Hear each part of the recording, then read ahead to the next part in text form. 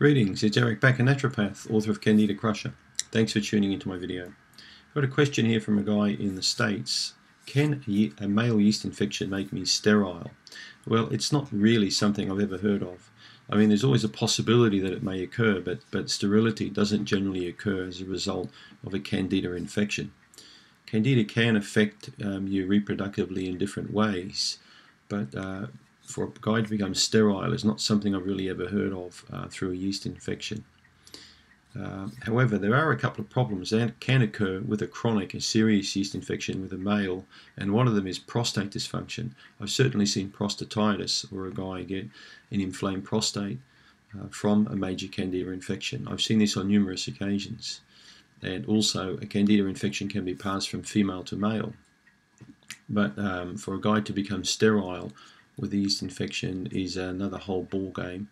So if you've got concerns regarding this, regarding this issue, make sure you get checked out by your doctor and have a discussion about this issue. But it's not something that I would really concern myself about.